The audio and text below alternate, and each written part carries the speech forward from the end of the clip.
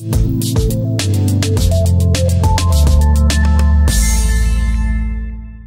there, and welcome to the Kansas City Chiefs News Channel. My name is Richard and I am your host. If you're a fan of the Kansas City Chiefs, make sure to hit the subscribe button and stay tuned for all the latest news, analysis, and discussions. Let's go to the news. The Kansas City Chiefs have a knack for finding hidden gems in the later rounds of the NFL draft, and Jaden Hicks could be their next steal. Despite being projected by many as a Day 2 pick, Hicks fell to the Chiefs in the 4th round, potentially offering them tremendous value.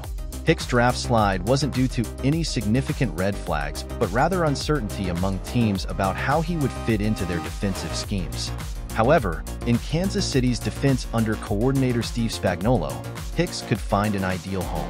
The Chiefs' defensive approach emphasizes versatility and adaptability, qualities that align well with Hicks' skill set. One of Hicks' strengths is his versatility. He can play near the line of scrimmage, in coverage, or even blitz effectively. His experience in man coverage, combined with his physicality and instincts, make him a valuable asset in a defense that employs various coverages and relies on players' football IQ. Moreover, Hicks' potential to contribute immediately is bolstered by the Chiefs' recent defensive strategies. With a history of utilizing 3 safety sets, Kansas City often deploys multiple defensive backs to counter opposing offenses effectively. Hicks could slot into this rotation seamlessly, especially with the departure of Mike Edwards in free agency and potential positional shifts among other defensive backs.